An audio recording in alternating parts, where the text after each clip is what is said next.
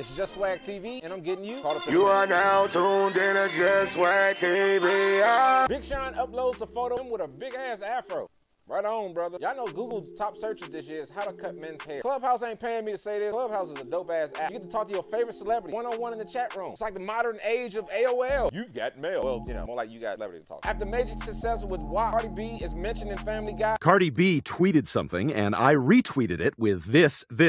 And her reply is, I'm so irrelevant. You got some WAP and Family Guy mentioning you and you mad? Y'all seen Megan Thee Stallion live with Shaq on it? You gotta stop doing that creepy uncle thing. Look how you looking. Oh, goofy. Azalea Banks not a fan of Kim Kardashian's latest shapewear, saying that she need to go retire with her beat up coupe. Probably won't be supporting Kim. I'm guessing. Damn, Azalea, you ain't had to go in like that. Face on Love calls Jay-Z a puppet, saying that he faked this whole drug trafficking lifestyle, and he actually was just standing behind other drug dealers. I thought that's most rappers, right? I'm just saying. Whoopi Goldberg coming out with Sister Act 3, sending a rest in peace to one of the pioneers of acting, Tiny Lister, aka Debo. You got my Debo, 40, homie. Nothing.